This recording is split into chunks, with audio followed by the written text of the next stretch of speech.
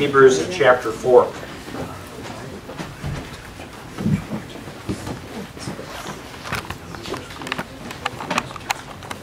If you don't have a Bible, there are a lot of them available around the room. They are the black book that's either in the seats around you, or if you're next to somebody that you can share one with, but it's the black book. We want you to have a Bible because we want you to know that what we preach is the Scripture. Let me get you one, brother. Oh, chapter 4. Yeah. Oh, I thought you were asking for a Bible. Okay. Anybody need a Bible? Hebrews chapter 4. Yes, ma'am. Right. All right.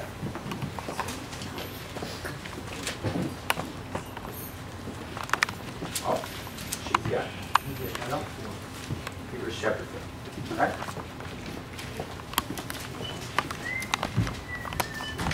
One of the unique distinctives of a church like this is that we bring Bibles to church. And that almost sounds like a sarcasm unless you've been somewhere and realize that that isn't what all churches do.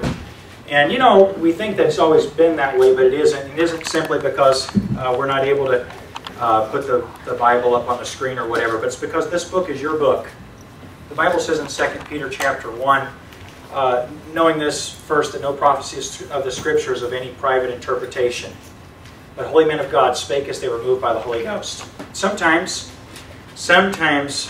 we fall prey to the notion that God gifts some people with truth that He withholds from us. And you say, Pastor, I don't really believe that.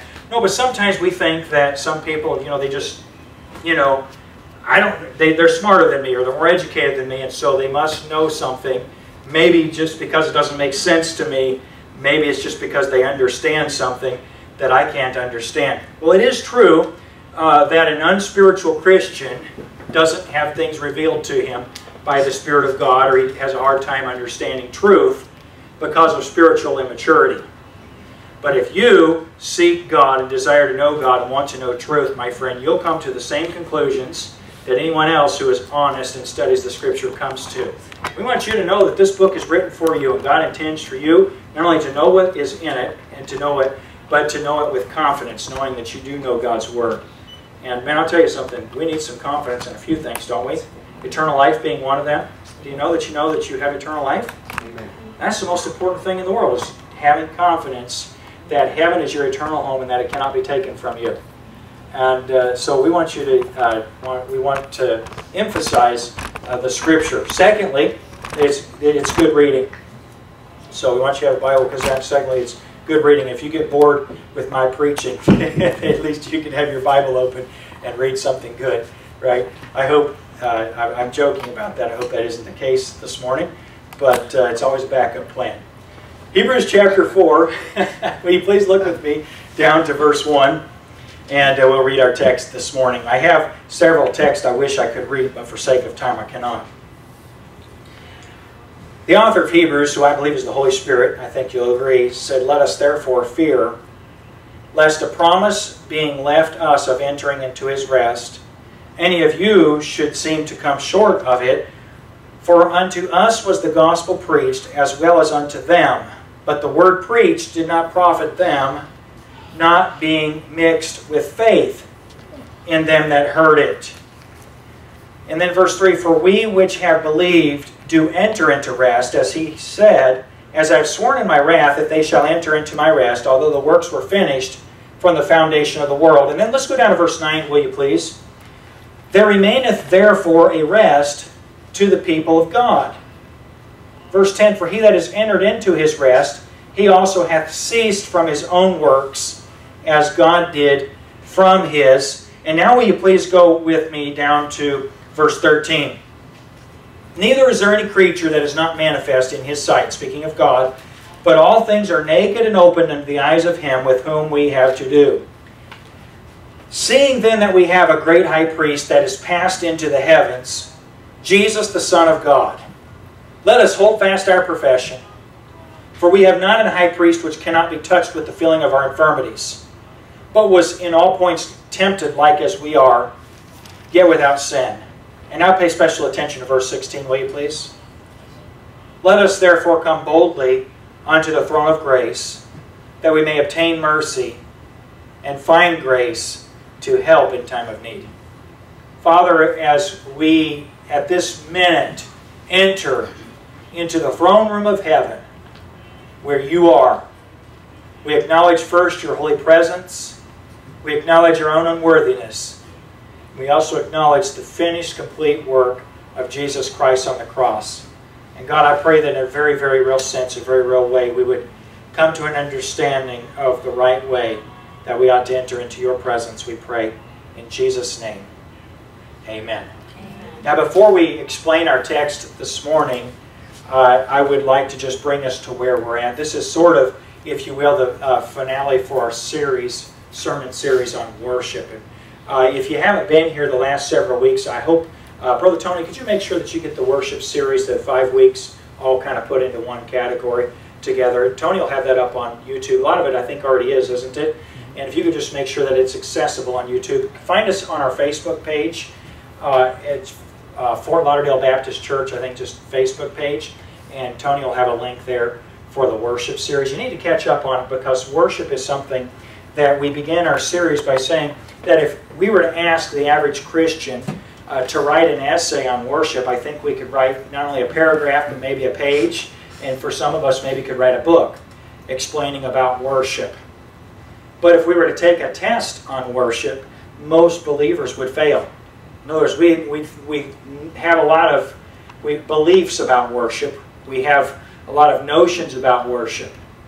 But when it comes to understanding what worship is simply defined in the Scripture, most believers don't have a clue about what worship actually is. And if worship is the true sense of what we were created to accomplish for God, if worshiping God is what our life's purpose is, and if we do not understand the simple definition of what worship actually is, then, my friend, we're all kind of missing our life's purpose. We're created to worship God.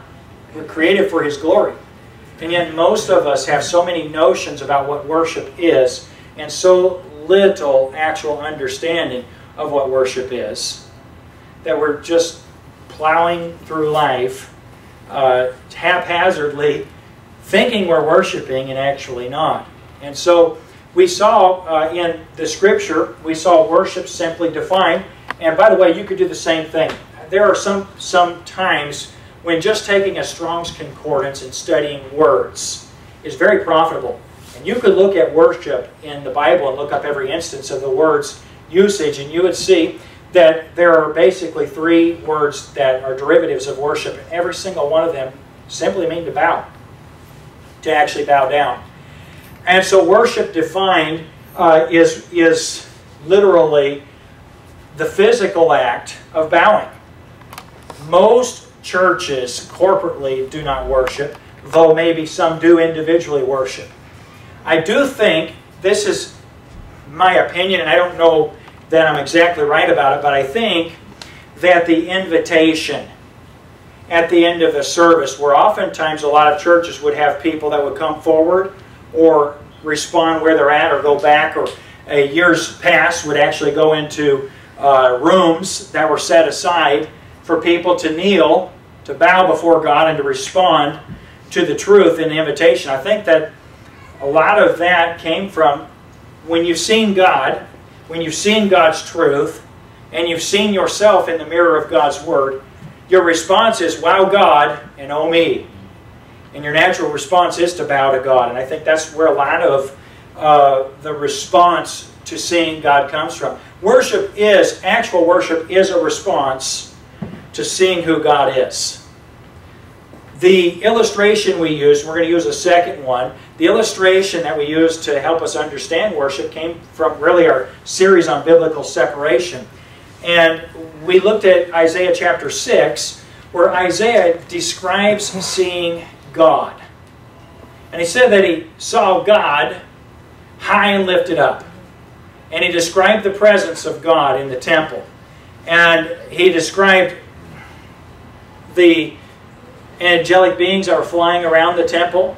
He described the throne room. He described where God was sitting. And the understanding that Isaiah had of God when he saw Him was that God is here, and he is here. In other words, his response to seeing God was, "Woe is me, for I am undone. For I am a man of unclean lips, and I dwell in the midst of a generation of unclean lips." And when you realize what you are, and you realize what God is, my friend, the natural response is to bow, to fall down on your face and say, "God, you're worthy, and I'm altogether unworthy." Now, friend, you may say, "Pastor, that doesn't make me feel very good." You'd be surprised how good it feels to worship God.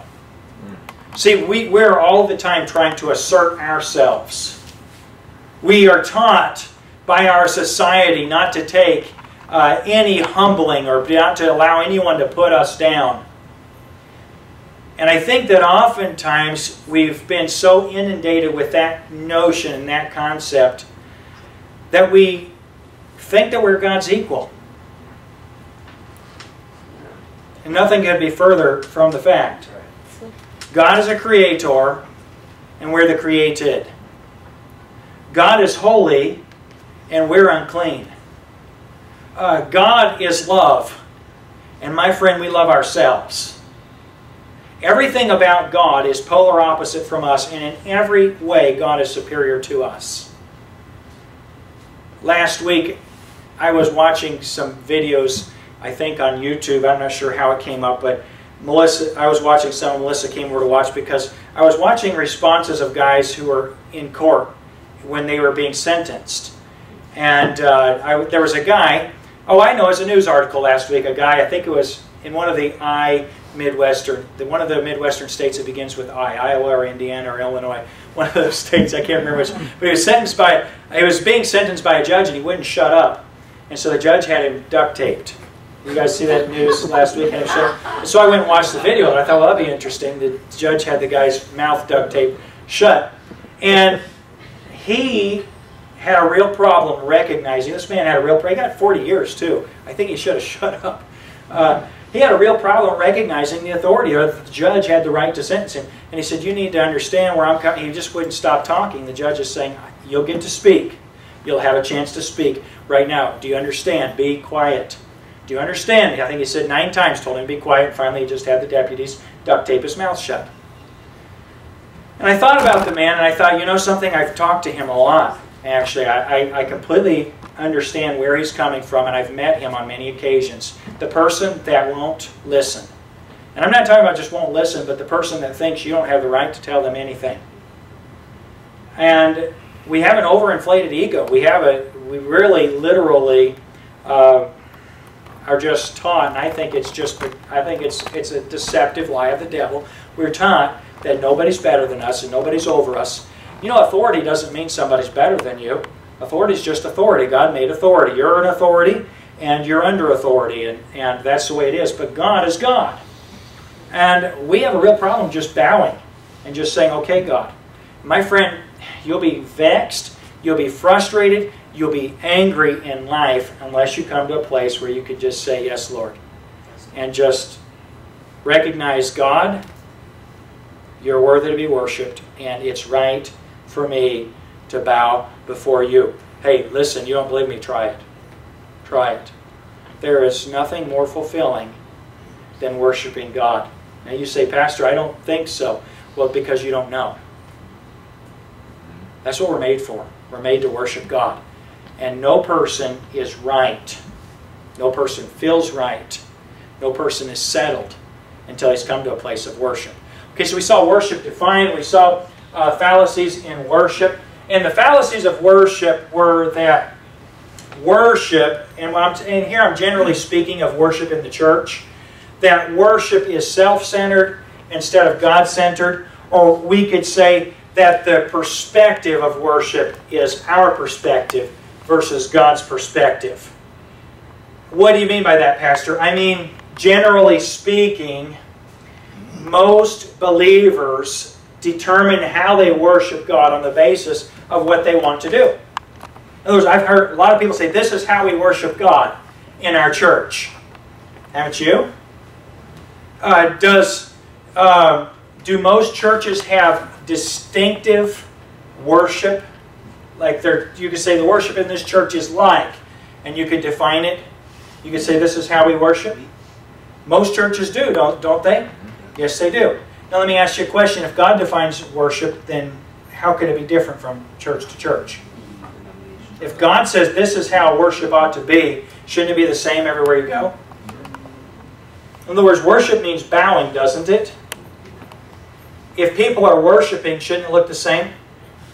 I saw a picture that illustrated this, and it was kind of tragic. It was in a pretty good book. There aren't very many good books that really define worship a biblical way, but it had a picture to illustrate it. It showed a picture of a mosque, and it showed everybody bowing, and then it showed a picture of a church, and it showed people rocking out with Jesus. Which is worship? Neither. Because bowing to a false god is not worshiping the true God. But rocking out with Jesus isn't worshiping either. Both are right. They're not worship.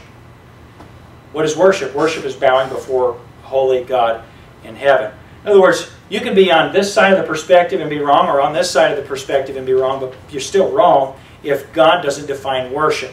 The illustration for worship that we used, or that we saw, was the woman at the well.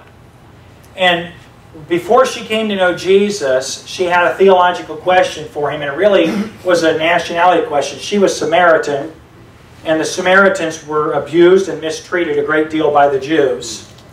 And also had reasons why they were abused and mistreated by the Jews as well. And so the Samaritans worshipped in the mountain, and the Jews said that they were supposed to worship at Jerusalem. And she brought that up to Jesus. She said, you know, our fathers worship in the mountain. We believe God's a spirit.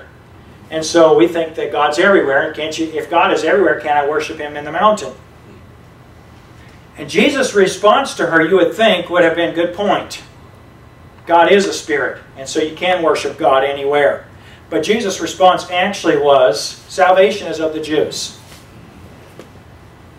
In other words, God's in the temple at that time. He said there's going to come a time when you're not going to worship at Jerusalem or in the mountain.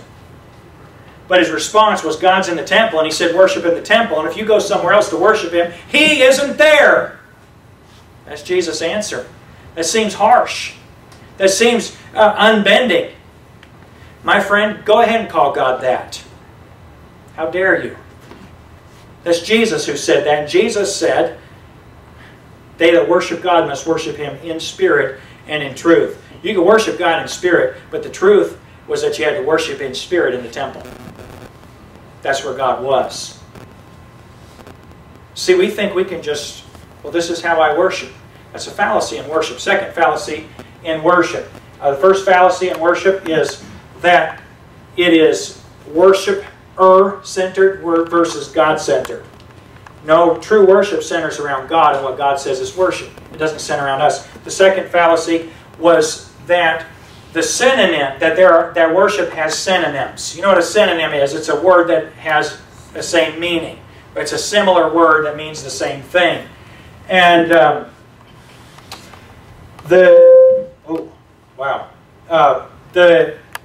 problem with that is that worship doesn't have synonyms.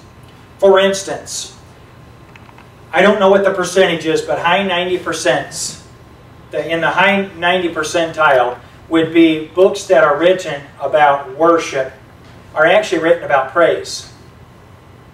In other words, a lot of believers, most believers, think that praise and worship mean the same thing, but they don't. Praise means praise and worship means worship. And there are 7 words in the Scripture to define praise.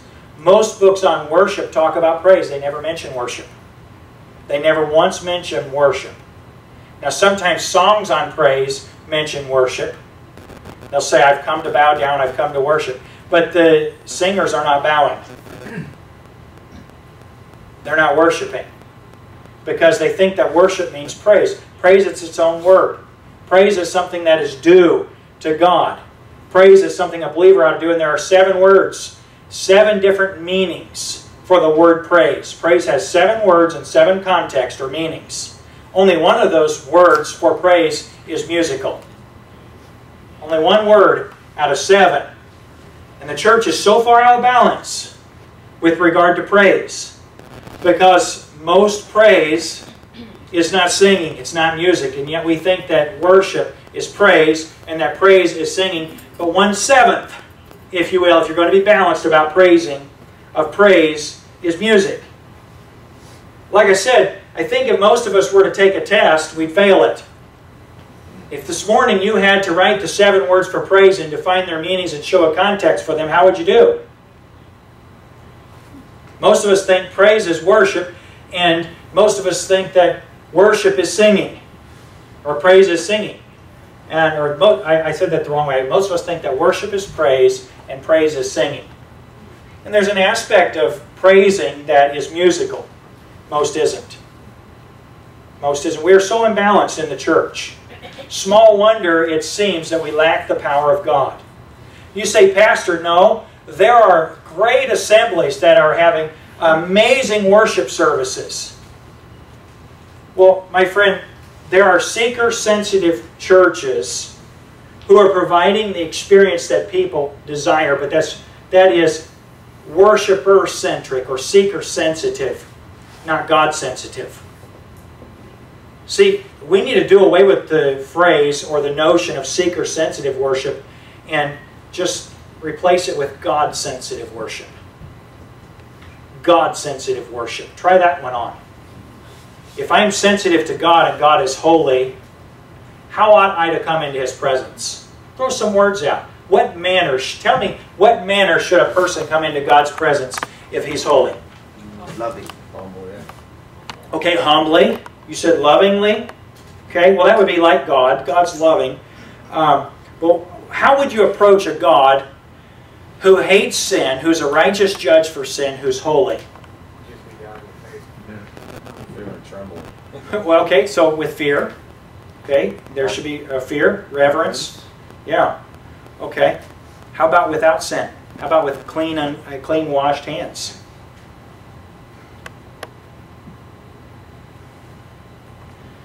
I want to be careful how I say this because I don't want you to think that I focus on things that don't matter as much as big things. I'm not into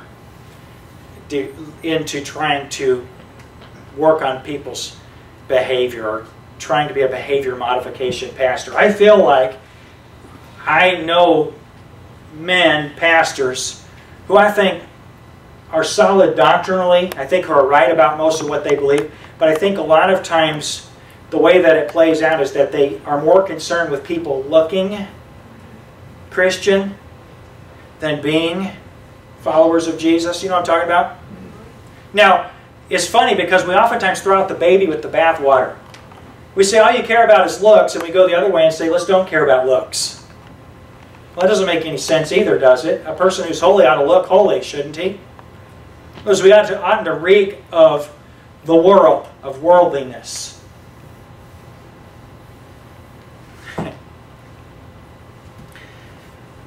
There are behaviors, there are sins in the life of a believer. Addictions, for instance. Something that is a besetting sin, something that controls you and you don't control it. And if we're going to worship God, we can't have that in us. I'm not trying to be unkind, but if you have a besetting sin in your life, if you're struggling with something and you have it unconfessed, I'm not saying you have to be perfect and never sin again. I'm saying if it's unconfessed and you have no intention of letting God change your life or structure your life or making you, modeling you after the image of Jesus Christ, which is ultimately what you'll be. You have no intention of change in your life. My friend, your worship is a pretense. It's a pretext. It only looks like worship. The reality of it is you cannot come before a holy God with unwashed hands. I love when Paul is writing to Timothy in the pastoral letters, when he talks about behaviors for church people, and he said, I would that good men of God should pray everywhere, lifting up holy hands without wrath and doubting. And I think that holy hands are a prerequisite to worship, aren't they? The idea of holy means there's nothing in it. It's not hands like this. Have you seen clenched fist worship? This isn't worship. This is worship. Bow down with nothing. Nothing that I'm holding on to. Okay, so that's the second fallacy. in worship is that worship is praise and that we can just come to God any way that we wish to. And we just saw the practical application. Again, our best example for God's will in worship was the woman at the well, when Jesus emphasized spirit and truth. In other words, not just the right spirit, but the right spirit in the right way, in the right place. There's a lot of redefining, isn't there? As a matter of fact, that's what I kind of want to deal with. I have a very, very simple message today when we get to it here in about half an hour or so. I have a very simple message today, and it's really a definitions message. We struggle a great deal with being dumbed down as believers. Let me ask you just a practical question. Did you think this morning about whether or not you'd learn anything in church today? You didn't have to, but I'm just asking you. Wouldn't it be right for us to have the expectation that when Sunday school is taught and when the Word of God is preached, that there would be more than simple application, but that there would actually be some education? Yeah. We need that, don't we? We need to be educated. We need to be taught. In Christianity, we have decided years ago, before I was born, so it's not my generation that's the fault for this. We just have piled onto it our own error. But we decided to really dumb down everything in worship. It started by dumbing down our Bible. That's where it began. It began when we started saying, I need a dumber Bible. You say, Pastor, nobody ever said that. Yes, they did. I've heard it. I hear it all the time. It embarrasses me how often I hear it. We need a bad translation of the Scripture. They don't say it that way, but we need a bad translation of the Scripture because the good translation is too hard to read or understand. It's tragic, but it's true, that the King James Version of the Bible, it's just a translation, but the King James translation of the Bible was translated at a third grade level. Academically, it's translated at third grade. And the problem for most of us, if you were to say, Pastor, the reason I can't read the King James Bible is because Old English. There's so many words. It's not Old English. There's words that we don't know. It's not Elizabethan. That's a misnomer. And it's not Old English. But there are just words that people don't know. We don't know what they mean. And so it has been dumbed down. And you say, that's not a nice way of putting it. Somebody help me with niceness. I'm struggling today. Watered down? Okay. It's been watered down. In other words, okay, so people don't know what this word means. So let's come up with another word. The problem with it is that the word isn't equivalent. It's not the same word. The King James Bible is translated from the right text. The text that the church has always used and has always understood is the inspired Word of God. The other Bibles, the other modern translations, now I'm not teaching about this today, as I'm just mentioning this because this is an attitude that we have. The other modern translations come from text which have been altered by people who think that the Word of God isn't perfect. They don't believe in preservation. They believe that, here's how it's written in their doctrinal statements and on most churches' websites. We believe that the Word of God is inspired and preserved in the original translations. Read the average church's doctrinal statement. I'm not making this up. In the original translation. In other words, if you ask them the question, do we have the original translations? Their answer would be no, they've been lost for thousands of years. So God inspired and preserved a book that is inaccessible to us today. Do you believe that? Do you believe that? The translators of the modern versions of the Bible believe the Bible not only has mistakes, but they believe that it's impossible to know exactly what was originally written. Let me just help you with something. If you believe that God can create the world, do you? If you believe that God can give His Word, do you? Is it such a stretch to believe that God can preserve the same? If God could give a perfect book, couldn't He keep it perfect? You say, but man's altered it. I know. I know man has tried to alter it, but we've always had to preserve the Word of God. And that's the heart of the issue. Now, there are facts behind it that are more sordid than seem to appear on the surface. But it is a satanic attack to undermine people, to make them think that the Word of God has error in it, and it does not have a perfect book. And I'll be frank with you, if the Bible isn't perfect, then I cannot know what is and is not true in it, and might as well just scrap the whole thing. It's not good for anything at all. We don't have apostles today. We don't have prophets today. And if we don't have a perfect Word of God, my friend, forget about knowing what truth is. See, it's all based on the Word of God. And so, we have, generally speaking, we have a church culture that decides that we're going to change the Bible.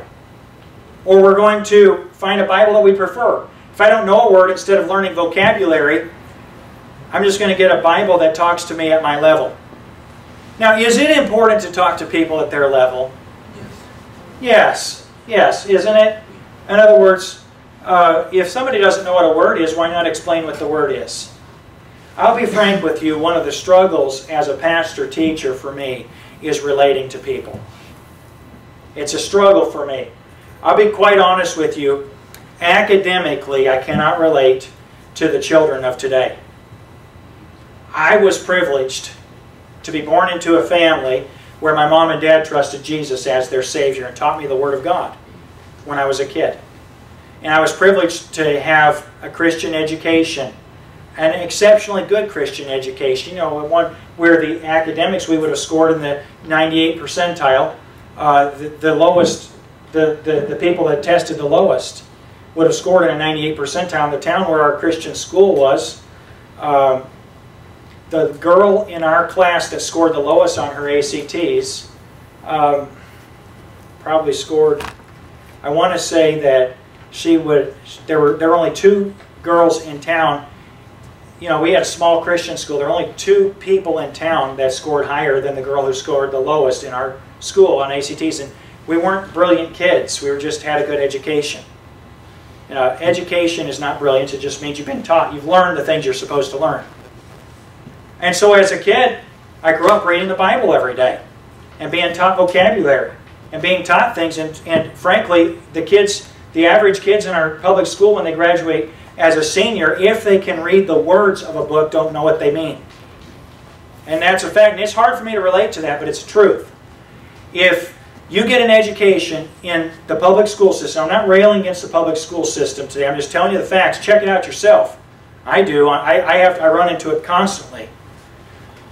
You run into the average kid in the public school system, 75% of kids in the public school system graduate. But did you know in the state of Florida and in most states today, that does not mean that they graduate. It means they finished going to school enough days out of 180 each year.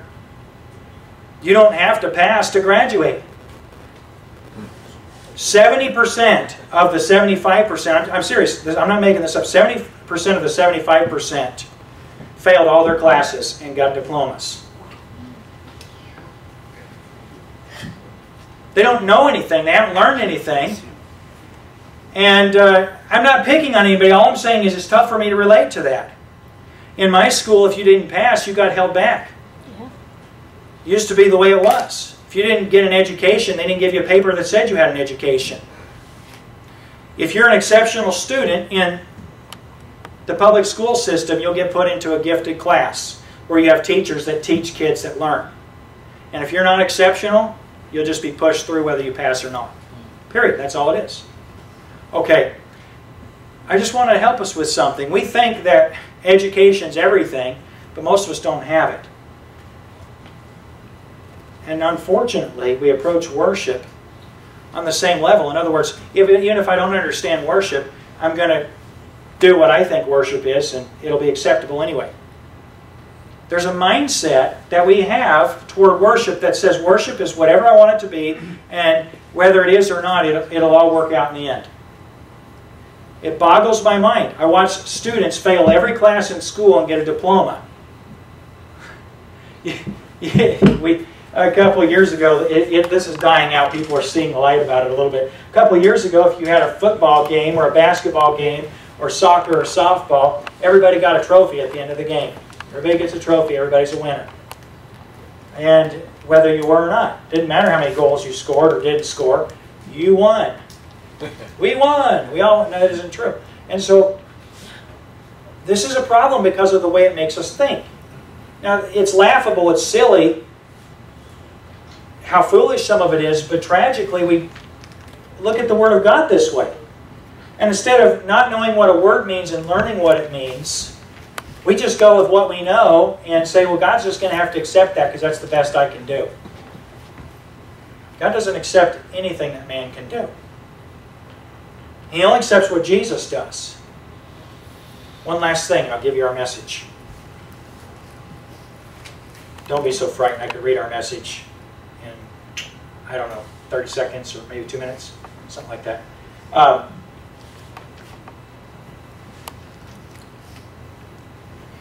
Now that we approach worship, now that we approach the Scripture that way, but we think that truth is that way as well. There are so many variations of denomination and doctrine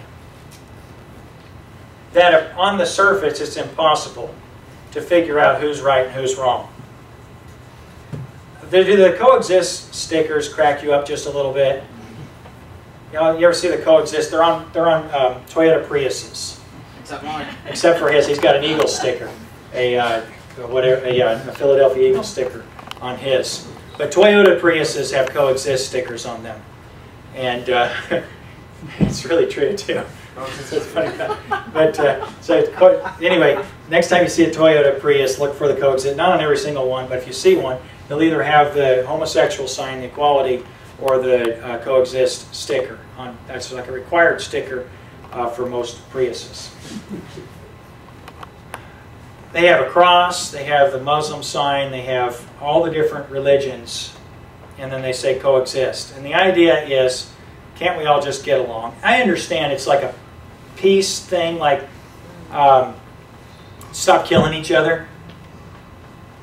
I'm for that. I'm for people not killing me, and if people don't kill me, I'm for not killing them. The first being a prerequisite to the second. Okay. I'm for getting along, I'm for peace. But you know what that sticker implies that isn't true is that truth is just all a choice. In other words, you choose to be Catholic, you choose to be Muslim, you choose to be Baptist, you choose to be this or that or whatever. And if we're going to worship God, we just all need to just understand it's all truth. And then there are churches, Unitarian churches, that is their mantra. That's their worship is. You can go to Unitarian church and worship whatever God you want to. And they'll have a service to worship this and worship that and just mix it all together. The problem with that is that God is who God is. Can you imagine if someone did that to you? Assigned you an identity on the basis of what they wanted you to be instead of who you actually are? We have a lot of identity confusion, and it's because of that. Can you imagine being assigned identity on the basis of what somebody wanted to project you to be? I've heard people that know that the Bible is the Word of God and that Jesus is the only way for salvation be infiltrated with a little bit with that. For instance, I've had people, when you're trying to show them what the Bible says about truth, about a doctrine, you just say, well, listen to what the Bible says. And they say, well, my God would never. You ever had somebody say that? Well, my God is a God of love, and He just would not.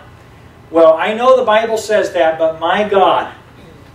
What is that? Well, it's the God that they have invented in their mind. In other words, this is who I believe God is. My friend, you'd find it offensive if somebody believed things about you that aren't so. Unless they're good things. It might be offensive anyway. And God certainly finds it offensive because He is who He is and He has revealed Himself to us. Are there things about God you cannot know? Are they in the Bible? Trick question. Are there things about God that you cannot know which are in the Bible? No. No, not at all. If it's in the Bible, you can know it. Right. How is God eternal? Well, the Bible says God's eternal, but I don't know how. He has no beginning, He has no end. How is God? There are things about God that if I could understand, probably I'd know how to be God. or I'd be on an equal level with God. A created individual will always be less than his Creator. So there's just things about God I cannot know. But my friend, the things that I can know about God, I can't decide something else about. I've decided that God is He is the planet. You know, He's everything. He's the spirit of the trees and the people and the animals and the beasts, and all these things. God is everything. God is in all of us. No, God isn't in all of us. The only way God is in us is if you've received Jesus as your Savior and God's Spirit lives in you. Amen. You may have a spirit, but if it isn't the Spirit of Christ, my friend, it's a devil. It isn't God. You can't just believe whatever you want to about God. Truth is truth, and true worship is true worship. Okay, look, we've come full circle. Let's go to Revelation chapter 4. Revelation chapter 4. And I want to look at, we started off really by referencing Isaiah seeing God in heaven. And I just want to read a passage in Revelation that's impressive for several reasons. First of all, it's impressive because, by the way, we're going to start a series in Revelation next Sunday morning, but this is one that I won't be able to preach as part of that series time-wise. And so I really saw that it fit with this series and wanted to begin here. Revelation chapter 4 is actually a solid, more than a half page in my Bible, and less than a full page, so I would say maybe just a little less than 2/3 of a page in my Bible. Is that about that for you? Let's call it 5/8 of a page in my Bible. I'm not sure exactly.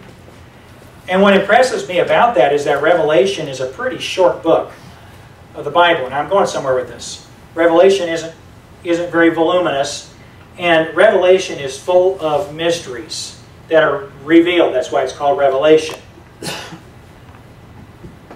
Chapter 4 of Revelation fits between where John has given the introduction to the book and written the letters to the 7 churches, or been given the message for the 7 churches.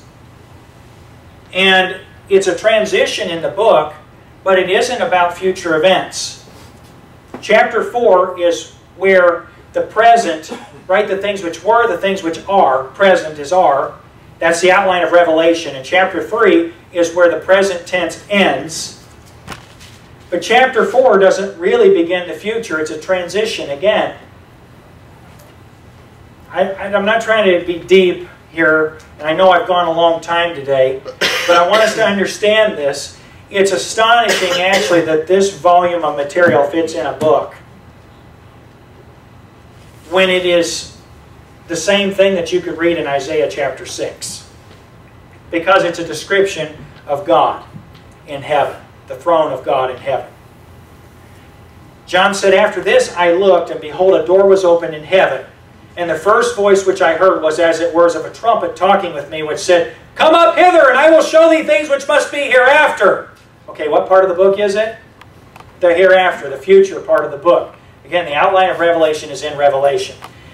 "And immediately I was in the Spirit, and behold, a throne was set in heaven, and one sat on the throne. And he that sat was to look upon like a jasper," that's like a diamond, "and a sardine stone. And there was a rainbow round about the throne in sight like unto an emerald."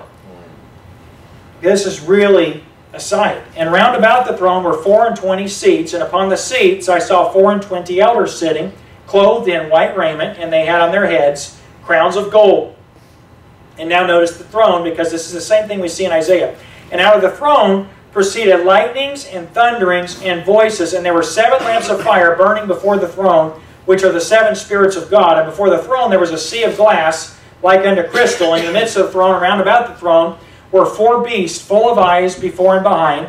And the first beast was like a lion, and the second beast like a calf, and the third beast had a face as a man, and the fourth beast was like a flying eagle. And the 4 beasts had each of them 6 wings round about him." You remember this from Isaiah 6? Okay. "And they were full of eyes within, and they rest not day and night, saying, Holy, holy, holy, Lord God Almighty, which was and is to come." And when those beasts give glory and honor and thanks to him that sat on the throne, who liveth forever and ever, the 24 elders fall down before him that sat on the throne. And what's that next worship? Worship him. Do they dance and sing and praise? No, they fall down and worship him that liveth forever and ever, and cast their crowns before the throne, saying, Thou art worthy, O Lord, to receive glory and honor and power, for thou hast created all things, and for thy pleasure they are and were created. I want to look at 3 words. Glory, honor, power. The word glory, the word's dagza. I like the word. I like to, when I was in college, I always like to say dagza, because people don't know what you're saying. But you're saying glory. You know what glory means? Or what glory means? Opinion, judgment, or view, or an opinion or an estimate, whether good or bad concerning someone. In the New Testament, it's always a good opinion concerning one, resulting in praise, honor, and glory, splendor, brightness of the moon, sun, and stars, magnificence, excellence, preeminence, dignity, grace, majesty, a thing belonging to God, the kingly majesty which belongs to him as supreme ruler, majesty in the sense of the absolute perfection of the deity, a thing belonging to Christ, the kingly majesty of the Messiah, the absolutely perfect inward and personal excellency of Christ, and so on. The last definition, the glorious condition of blessedness into which is appointed and promised that true Christians shall enter in after their Savior's return from heaven. Let's glorify the Lord. It begins with an estimation or a judgment of God's worth or his worthiness. And the glory belongs to God because of who he is. He is glorious. And yet when we talk about glorifying God, we very rarely boil it down to a judgment or an estimation of God's worth being superior to our worth. Of God's being better than us in our judgment. Too much of what we see or perceive as glorifying to God is perhaps more bringing ourselves onto a plane of equality rather than bringing ourselves to a place of bowing down to God. That's worship. When the elders worshipped God and they cast crowns at his feet, they declared, You're worthy, God, of glory and honor and thanks. Honor. It's interesting. God is worthy of glory and honor, time. It's a valuing by which the price is fixed.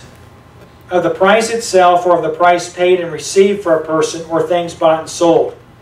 Honor which belongs or is shown to one, or, here's another definition, of the honor which one has by reason of rank and state of office which he holds, deference or reverence.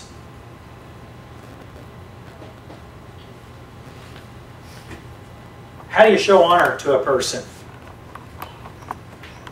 Somebody visits and you're honored that they are there, and you want to honor them. You have somebody at your house and you want to honor them. What do you give them to drink? Anything they want. Anything they want? The best you have, right? Yeah. The best you have. What do you give them to eat? The best. The best you have.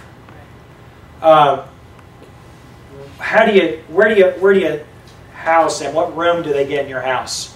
What seat at the table? What chair in the living room? The best, right? You give them the absolute best that you have. And what do you give yourself? The least. Less. In other words, if you want to honor somebody, you don't give everybody the same as you give them, right? Why does he have... Well, he's our honored guest. My mom actually modeled this, probably inadvertently so, but when we were kids, don't think terribly of my mom for this. But if we had hamburgers in our house, oftentimes my dad had steak. In other words, my dad earned the living, he paid the bills, and when he came home at dinner time, if we had hamburger, oftentimes he had a steak. You say, Pastor, that's not right. You know, the kids should have steak. Hey, listen, we'd have liked to have had steak. That would have been fine with us. But if there was going to be a steak in our house, my dad got it. So I don't agree with that. I don't care if you agree with it or not. I'm trying to help you understand something about honor. It's the way my mom honored my dad. She said, you know what, guys, this is the provider of our household. This is your father. This is my husband. And he gets the best.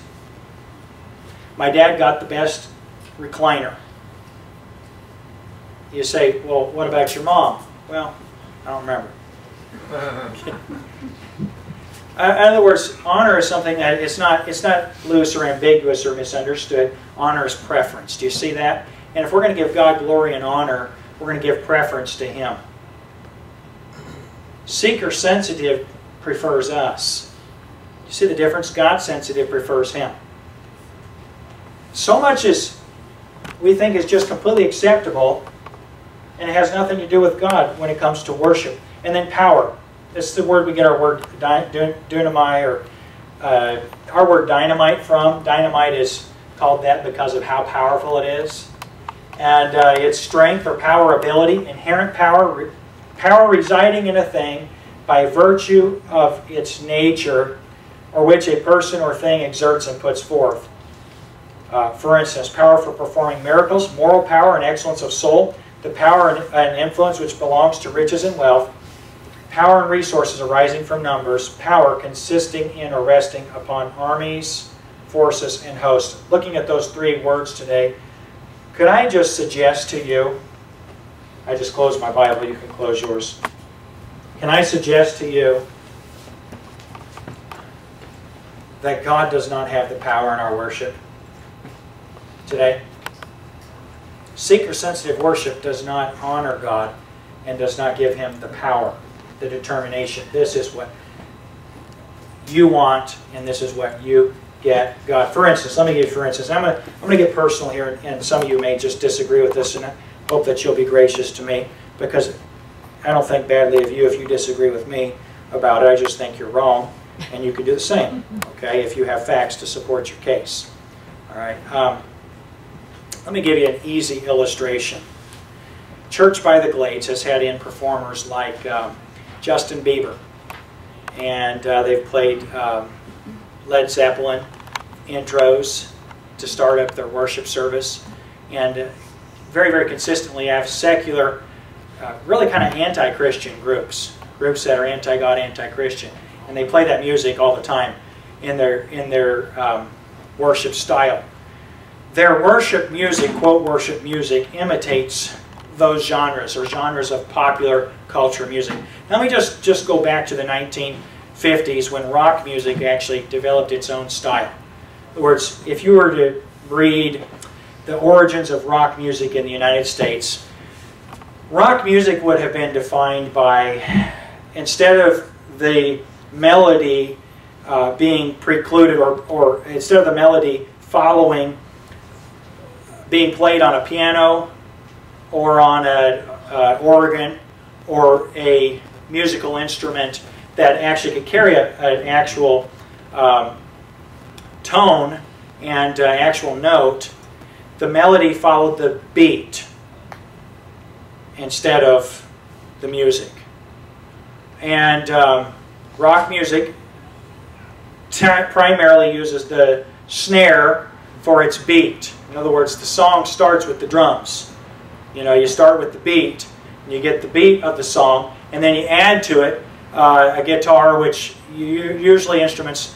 You can have a rock band if you have drums and a guitar, or a couple, right? You can add other things. You can add an organ, you can add a piano, but you're just going to play chords with those.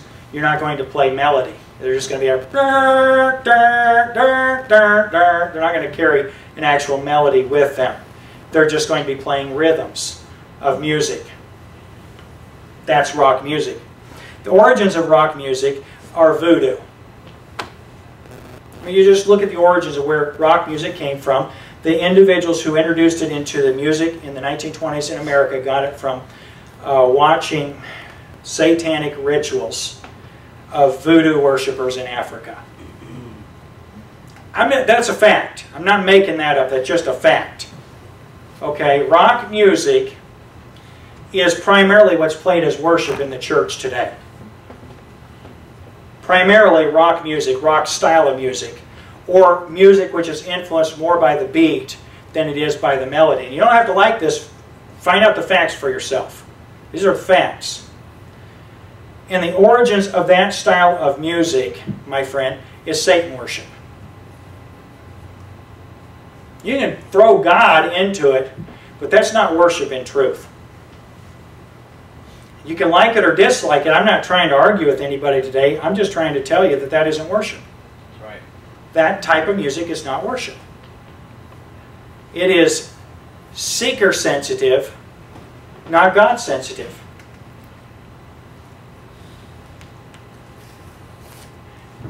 Pastor, is there no place for rock music? I don't have an answer for you about that question. I have an answer for me. My question is, does voodoo music equal worship music? No. That's not a complicated question. In other words, is what witch doctors use to call up devils and to invite them to inhabit them, to put people into a trance,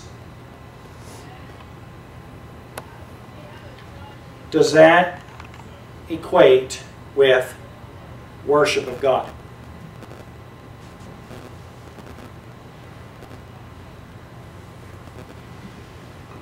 And if the answer is no,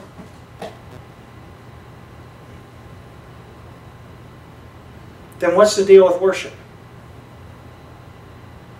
So there are many individuals, you tell them that, there are people that would walk out of a room like this morning and slam the door because I just told you, look it up on Wikipedia if you'd like to. Because I just told you something that's just a fact. The origins of rock music are Satan worship.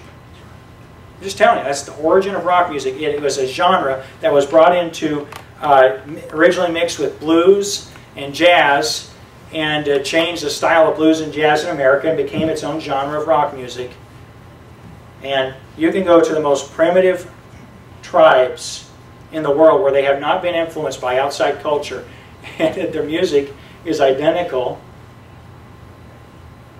when they're having a witchcraft ceremony and they're trying to conjure up demons and call up the dead. It's identical to what is being played in churches.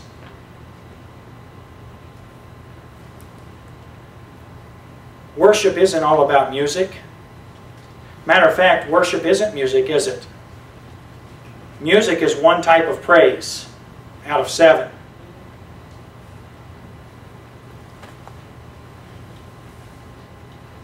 But what of it, my friend? If worship is bowing, what impression have we in the church? What impression do we have about what worship is? And what I just want us to say to conclude to this morning is that we're so far gone, we're so ignorant, and so opinionated about something we have zero experience about, actually. Until you daily worship God, I mean you have a defined time that you bow before God and see Him on the throne as holy and as a judge in heaven.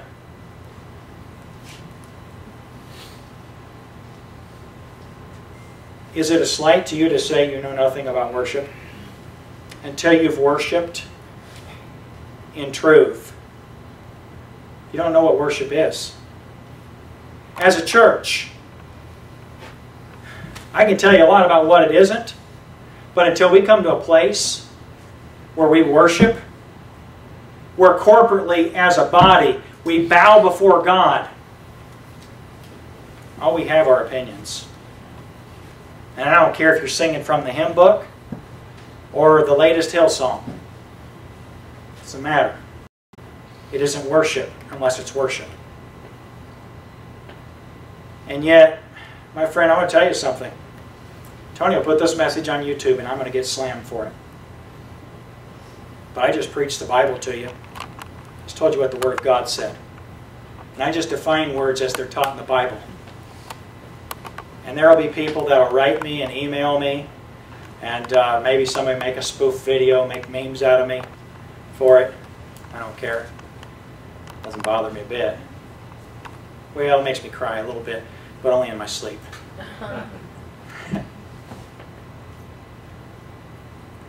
We're so ready to judge worship. But do we judge it on the basis of truth, or do we judge it on the basis of our spiritual preference? Man's spirit, small s, spirit. Father, thank you for what you've taught us today. Lord, I pray that you would help us to be open-minded. Lord, so many times we claim that we have open minds and we're willing to listen and to hear and to learn, but actually, if what we hear doesn't line up with what we want to hear, we usually are very, very close-minded. And I just pray that today you would just have your way with us. God, if we're going to worship you here today, right now in our hearts, we must bow before you. We must ask whether these things are so. And if they're so, God, how they apply to us, how we ought to live, how we ought to practice what we've learned. God, I pray, it's my heart's desire, God, that you would bring myself and this ministry to a place of worship where we're so in awe and so in reverence of you that you receive glory and honor and praise from us, because that's what we're created for. God, I pray that you would give us a thirsting and a hungering to arrive to a place where we could confidently worship you, knowing that our worship is truth. Lord, I pray that you would just bring us to that place in our ministry very soon. And Lord, that you get the glory from it. We ask it in Jesus' name. Amen. There isn't a come forward invitation this morning. I invite you to worship God this week. That's the invitation. Would you worship God this week and really find out what worship is? The series has come to a conclusion. I won't be preaching on this topic for a while. But if I could have accomplished in preaching this series what God laid on my heart, it would be that our church would come to a place of worship. Something that I'm deeply burdened for, and something that I realize is lacking. Not only here, but lacking just about anywhere I've ever been. Because I think we just don't know what worship is. And if we would individually exercise worship, we'd come together with the desire to worship, and we would settle for nothing less than that. And that's what we need as a body. But I do think, in some ways, it's going to require a humbling of ourselves and really a transparency where we forget about those that we're around and we really focus on God and forget about what other people think about us. I think, in a sense, bowing is something that is difficult for us to do because of peers. It's not so hard sometimes to bow in a private place, but in a public place, it's something that we seem to have an aversion for. And I'm praying God will bring us to a place where it will be natural for us to worship. You're dismissed.